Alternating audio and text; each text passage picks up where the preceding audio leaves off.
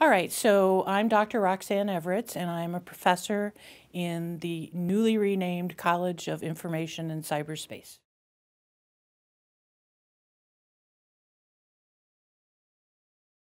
Prior to coming to the National Defense University as a professor, I was a government contractor.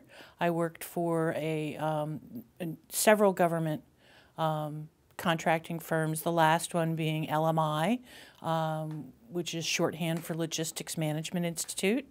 I was a senior information assurance research fellow there in their information assurance and then cybersecurity department. Prior to joining LMI, when I was there for about 8 years, prior to that I was at SAIC, Science Applications International Corporation, and I was there for almost 10 years.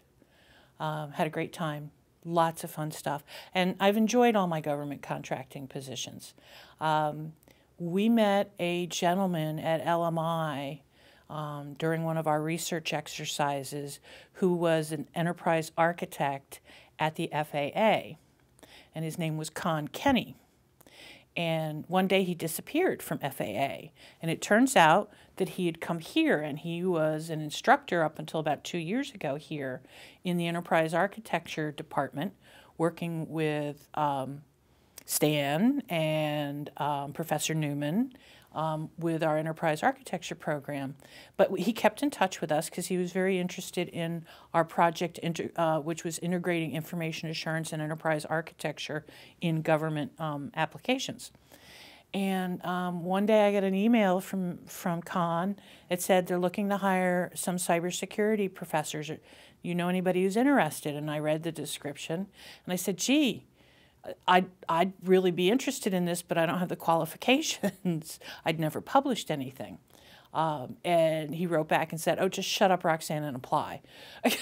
and so I submitted my application, and apparently I fooled them, and they hired me, and I've been here ever since.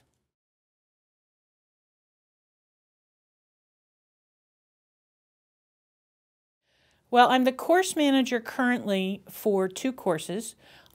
Information Security and Enterprise Risk Management, and I'm also the course manager for our Critical Infrastructure Protection class.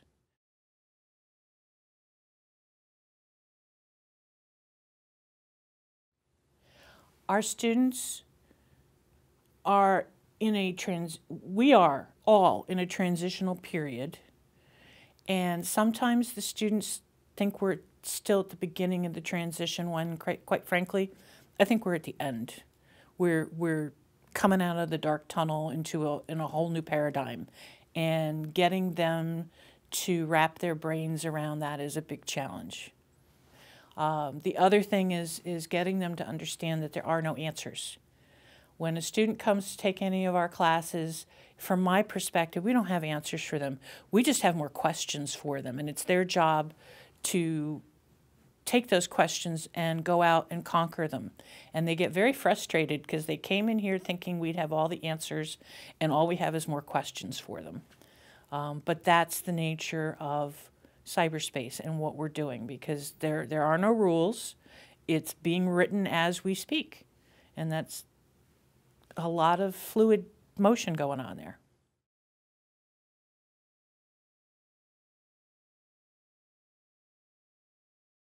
Well, we are trying to raise the visibility both here at NDU and the outside world of the thought leadership and the scholarship of our faculty here. We keep them so busy teaching, sometimes we forget to let them loose to go join in the conversation and roam around in the community.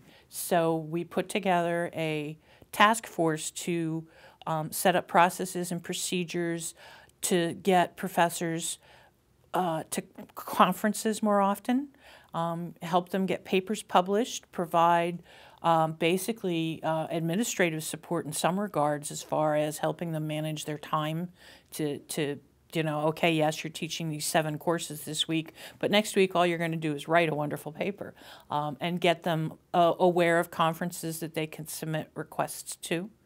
either to attend for professional development or to participate as a speaker.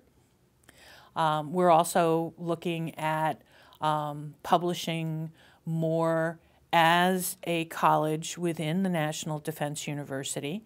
We are working with our friends over at PRISM to, within the next 9 months, release a journal from prison that is exclusively cybersecurity oriented. We're working with our friends at NDU Press to get more cybersecurity articles written by faculty in the CIC on cybersecurity published in Joint Forces Quarterly. We're looking at other outside publications that we can submit articles to. We're exploring the possibility of books published by our faculty. And then last but not least, we're looking to do things like this recording to get faculty to use additional media to reach out and interact with their students.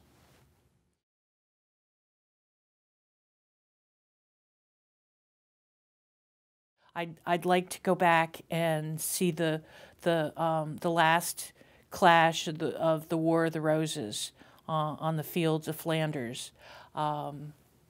There are so many things I'd like to go see and witness. Gettysburg,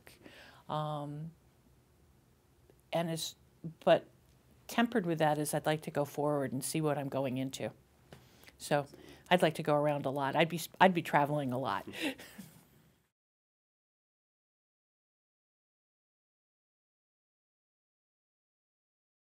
I have a terrible reputation in the college and the university of assigning a lot of reading. Guess what? You really need to do it. I know you won't, but you really need to. But more importantly, just because you are taking a distance learning class does not mean that you can't reach out through all the different communications channels available to you and touch base with us. Telephone, emails, blogs. We're working on blogs.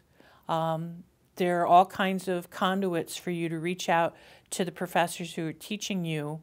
And in ESS, it's almost a different professor every week, to ask questions and to be interactive and to be given the opportunity to explore the topic that's available to you.